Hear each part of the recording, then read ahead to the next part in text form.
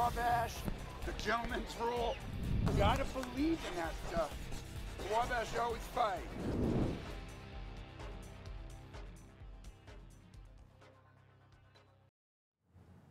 Hello and welcome to another edition of the Don Morel Show, your chance to hear the thoughts and comments of the head football coach of the Wabash College program. Coach, a really big win on Saturday, 28-7 victory over Denison, and we've talked about it all week long. What a great effort by the defense. 49 yards of total offense. That's all they allowed in the second half of that ball game. 1 first down. And really, it was less than 49 yards because Denison got 21 of those in kind of mop-up role with their backup quarterback in late in the ball game on their final drive. What a tremendous effort by the defense on Saturday. Really was. Got to hand it.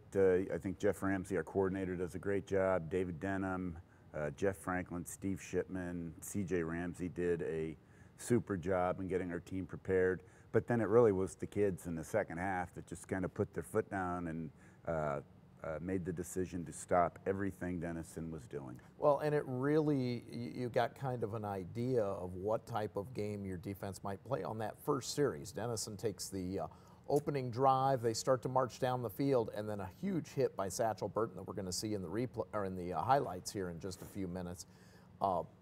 Forced a fumble, Evan Hansen fell on it, came up with the first of 2 turnovers in the ball game, and it just ended up really setting the tone for the game, I felt. It did, and we were thrilled. You know, Satchel's a kid who's missed a bunch of games. That was his first big trip back. Comes in with a strip and a tackle, and then later does it again in the game. You ended up scoring off of that turnover, took a 7-0 lead. Denison tied the game. That's where it sat at halftime. But then, in addition to the defense's outstanding effort in the second half, your offense really got moving. You used the ball control. Denison actually led in time of possession at halftime and led in the yardage totals. But really, it was just all Wabash in the second half. Your offense took over. Obviously, we're going to talk about Ike James and his performance in the game. But the running game overall, not a lot of passes thrown, but they were good passes thrown by Weston Murphy that helped keep drives alive.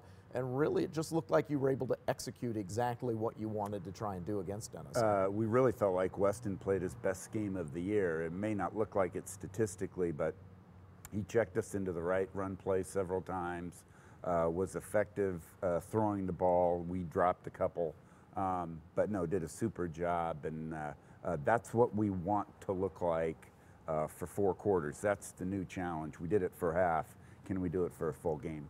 Before we, again, take a look at the highlights and we start to talk about some of the numbers on offense and defense, I want to talk about hidden numbers for just a moment.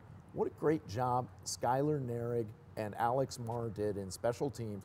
It was a windy day, and there were a couple of drives that you were able to take advantage of because of poor punts by Denison. But Skylar just, even into the wind, kept drilling the ball deep on kickoffs, and Alex Marr just kept drilling punts, a couple of 50-yard punts, and never gave them good field position. And you mix in with that some penalties Denison committed that also added to that field position. But your special teams play was spectacular on Saturday. We're lucky. Those are 2 super sophomores for us. They have been around. They started last year for most of the season too. They're talented. And then I think we're getting better and better in special teams. The 10 other guys we put out on the field really want to be excellent at the job they have. You were good in the return game as well, both the kickoff return and sure-handed in the punt return. We mentioned the 2 turnovers for Denison, no turnovers for Wabash on Saturday, and that played a huge key in the game. Really did. The other thing I'd point out too, penalty-wise, we only had 2 penalties Saturday. It was the same the week before, and that's a great stretch for us, and we need to play penalty-free to be a good football team. Well, it's really been a key all season long. You were ranked 2nd in the conference, 20th in the nation in fewest penalties committed per game, averaging about 4.4 penalties a ball game. See, I didn't even know that. See, those are those magic numbers I keep handy in my stats. But you've been able to not only limit the penalties, but limit the yardage on them. I think on Saturday there were 2 penalties, I think a 5-yarder and a 10-yard holding penalty, and that's really all you had Saturday, and that helped keep good field position as well. It really did. There was one critical point, too, where we fair caught a ball and their player interfered with the fair catch. It was this 15 yards, and Denison is a good football team. But instead of getting the ball at the 50, we got it at the 35, and we do well in the short field. Well, again, part of that field position game that Wabash clearly won on Saturday. Let's talk about Ike James for a moment. North Coast Athletic Conference Offensive Player of the Week for the second time this season. 22 carries, 158 yards, 3 touchdowns. And one of those touchdowns was spectacular, but he also had a great 67-yard run that set up your 4th touchdown by Weston Murphy. There we see, I believe, his 1-yard touchdown or 2-yard touchdown run. But he had a 29-yard scamper. You had Denison playing 9 and 8 in the box all day long, ran into a solid defensive wall that Denison had, and then just bounced off of it, and he had Weston Murphy out to his left blocking and just found a wide open alley into the end zone. Well, again, we're learning more and more that Ike is a really good football player. And then he's surrounded by a great group of football players, too, and he's doing a super job for us. There you see him cutting outside on a short 4-yard touchdown run. Again, he had 3 touchdowns on the afternoon. But your running game as a whole was solid. Again, Isaac Avant, 14 carries for 42 yards. Tyler Downing, 4 carries for 19 yards. But the carry he didn't have may have been as important as any he did, because he and Weston Murphy ran a tremendous ball fake that led to Weston's touchdown run. Yep, and again, we feel like whether it's Downing or Bloom or whoever, all those guys can do it for us. There we see the 29-yard touchdown run by Ike James as he broke free with Weston Murphy on the carry. Weston was 6 of 13 in the ball game for 61 yards. Like we said, statistically, didn't look fantastic, but he just didn't make any mistakes Saturday. Really found open receivers and plays that kept drives moving. That's true. And then on the flip side, I think obviously the Denison quarterback's a phenomenal player, but in the end, he did make the mistakes we needed. He ends up throwing an interception that was created by a Satchel Burton breakup. Evan Hansen with a great job diving in to grab that interception. We'll see it here in just a couple of minutes. Your defense continues to just be a team. There, you've said it a couple of times. There's not one big individual star. They're just guys, as we see Evan get a sack there. The only sack of the ball game on Kanan Gabley. They just continue to play as a solid unit, and it's the 11 guys on the field and that rotation, because there are a lot of guys coming in and seeing time as well as the game goes on. Really is. I don't think we have an All-American on our defense, but it doesn't matter to them. They just continue to grow and play well together. Second time in Kanan Gabley's career that Wabash has held him under 150 yards passing. It's only happened 3 times. Wittenberg did it once. Gabley on the afternoon was 12 of 20 with 1 interception for 103 yards. No touchdown passes, and that's another thing that rarely happens when Kanan Gabley's on the field. You just never really let him get the ball down into scoring position other than the one drive in the second period. I also think in the second half he was frustrated because they couldn't get anything going, and we started to control the ball more and more.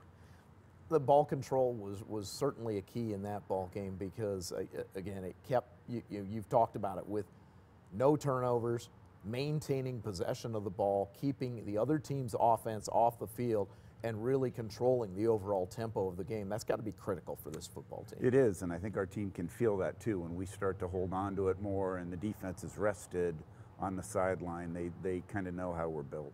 There's Weston Murphy going into the end zone for his touchdown.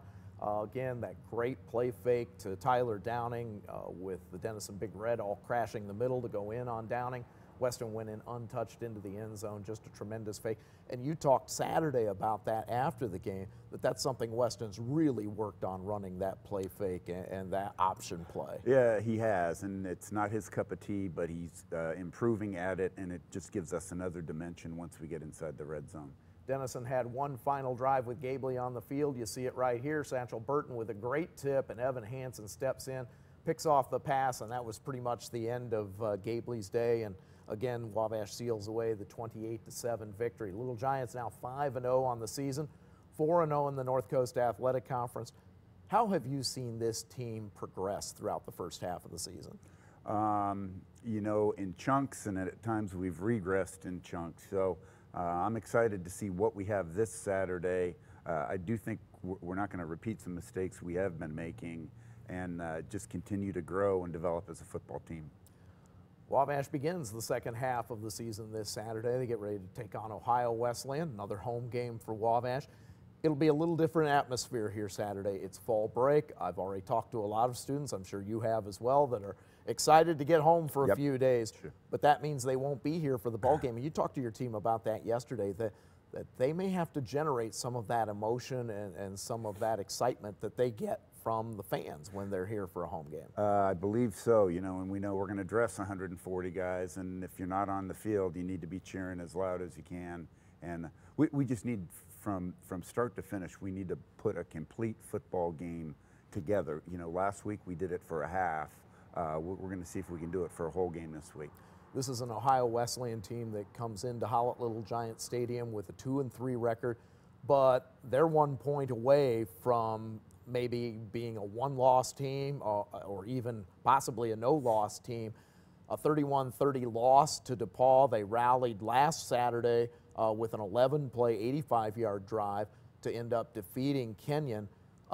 They're a football team that has a solid offense, and it starts really with freshman running back who's been exciting for them this year, along with a senior quarterback. What have you seen from Ohio Wesleyan preparing for them this week? Well, I think they're fearless on offense. They're going to do whatever it takes, and to me, they're kind of built to score 32, 34, 35 points a game any way they can. So they may turn it over 3 times, but they're going to score 35 points. So we can't get caught up in that game, but they are aggressive on offense. And then defensively, you talked earlier this week about them really trying to force a lot of turnovers and you know, gambling even in some cases to try and create those turnovers to try and end possessions and get the ball back on offense. I think what they do on offense and defense marries itself pretty well, where they're taking chances. They may turn it over, but on the flip side, defensively, they plan on getting turnovers with all the stuff they do. One of the things Wabash has presented teams that it has faced this year is a big, solid offensive line. That's something the defense is going to see this week. These are there's some big guys on the offensive line for Ohio Wesleyan, a couple of 300-pounders and one guy who's a biscuit away from 300. Yep. So they bring some big size in. They do, and I know defensively they've worked on it this week, and we've had a real challenge to simulate what they do. But again, I have tremendous faith in our defensive staff. Kickoff in the Ohio Wesleyan game is 1 o'clock here at Byron P. Howlett Little Giant Stadium. You heard fall break. The students will not be here in mass as they normally are, so we'd invite you to come out and join us. We'll give you ticket information on that in just a minute, but I know you and your Little Giants will be here. No fall break for the team other than they get a chance for a little late morning practice tomorrow. Then you'll give the guys Friday off before they come back Saturday to get ready to play. Yep. Is that something the football players even worry about, the fall break? I mean, they already committed to the fact that they were going to be here through November and hopefully beyond into December. Does that affect them at all, or do they just enjoy the fact we've got 1 day or 2 days, we don't have to worry about classes, we're a football player for 2 days? I think tonight we try to have some fun in the dining hall because we'll be the only people in it. They look forward tomorrow to getting to sleep in a little bit. And Friday, they know they get to sleep in, but then it's back to business. And they're used to we take Friday off here every week. They're used to that. And then getting into our game day routine, they'll be ready. We will be ready as well. 1 o'clock kickoff again with Ohio Wesleyan. You can pick up tickets for that game online at www.ticketor, that's TICKETOR.com/Wabash. Pick up your tickets before the day of the game, $7 for adults. All the ticket prices are online. You can also buy your Monon Bell tickets for that game coming up on November 11th down in Greencastle. You can pick those up while they're selling rapidly.